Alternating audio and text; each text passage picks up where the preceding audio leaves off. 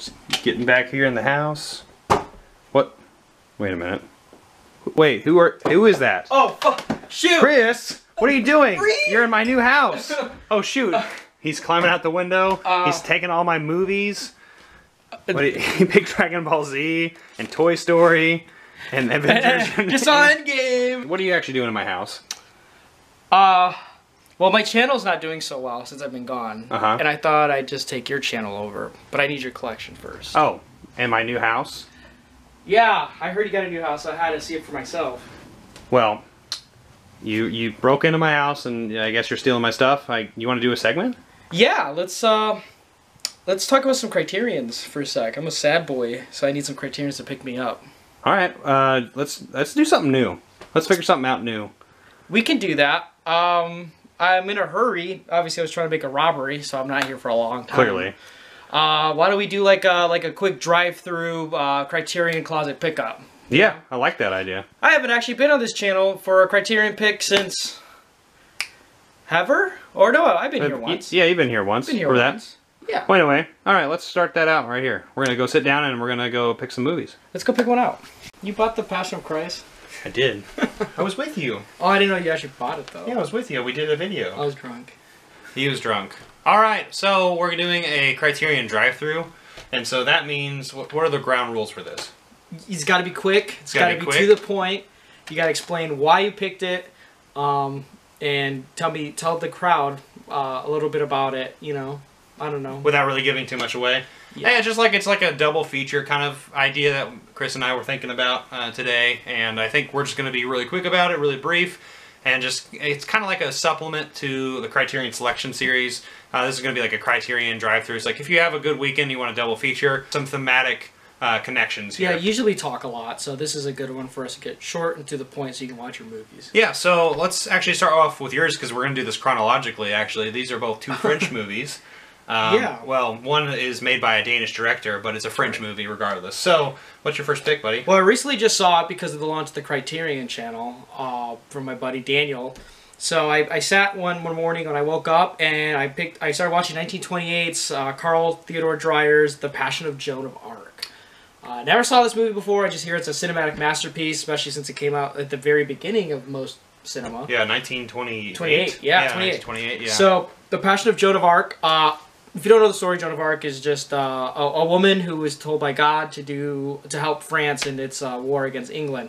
But this movie takes place during her trial. Yeah, it's the very end of her life. Yeah, and it really shows the passion of Joan of Arc. The passion of like this woman and her faith and her beliefs being challenged by the authority and the theocracy of the time. The movie is silent and it has title cards, but what I really love about it is the cinematography of this movie is ahead of its time. It's almost scary how amazing Dreyer directed this movie. The shots he made it was like way ahead of its time. Oh, yeah. And he also directed Vampire as well. Vampire.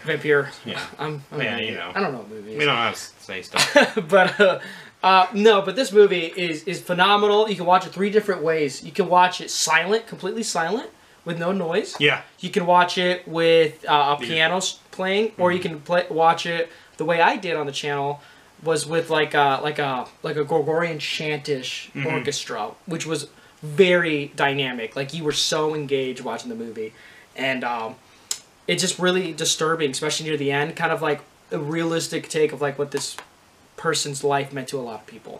It's a very emotional movie, and I just like you can just tell based on like the cover alone of it, like just that still image. It's just there's a lot of close-ups and a lot of close-up shots, and like Chris was saying, it's pretty ahead of its time. So yeah, 2 things to take away out of this movie: the cinematography and the acting by Renee Falcolatini, I believe is how you say her name.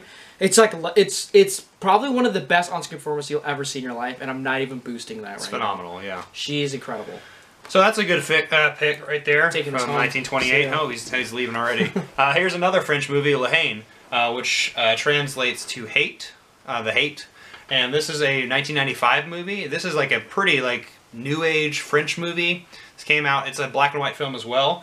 It came out kind of near that time period where like youth rebellion was like really big in the 90s. Yep.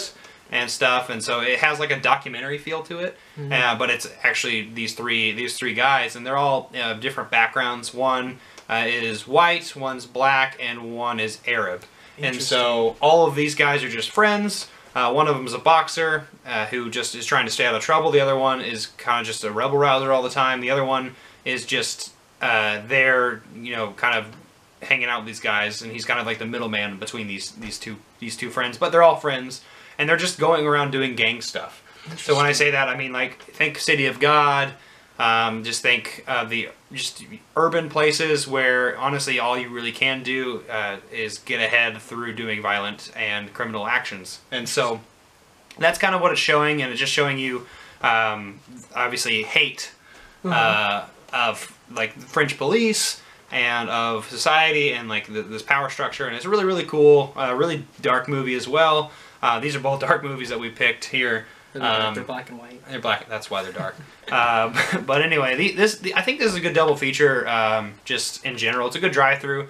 You get a little bit of history of French cinema, a little bit. I think from like the early stages. Obviously, these aren't exact. Like this isn't Renoir to like Godard or anything. But these are just like experimental, I think, films that are very vastly different in the way they're shot. Like I said, this is like a documentary, but it's filmed like an actual, you know, movie as well, like a drama. Interesting. I studied at the last semester of college. I studied a little bit of French history from like a cultural standpoint. I was writing a paper on it, and waited last minute to write it, obviously, but because French culture just fascinates me. But that really interests me because you think about that time with the World Cup when France finally won, and you think about the end of colonization with Africa and Algeria, and there was from the 90s all the way through the middle of the 2000s, and even kind of today, the French identity is under a crisis. And that movie probably really highlights it well. Yeah, so I'm very interested in watching that.